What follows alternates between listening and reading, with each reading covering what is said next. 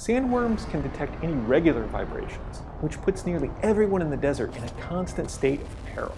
There are plenty of animals on Earth that have similar senses. Horned desert vipers rest their jaws on the ground. That allows them to locate prey by sensing vibrations. Golden moles don't have eyes, but they dip their heads into the sand to sense vibrations from termite mounds. Lots of species tap their feet in patterns called foot drumming to communicate with each other. Some spiders can also listen to the vibrations in their webs to sense if they're damaged or if any prey have been trapped.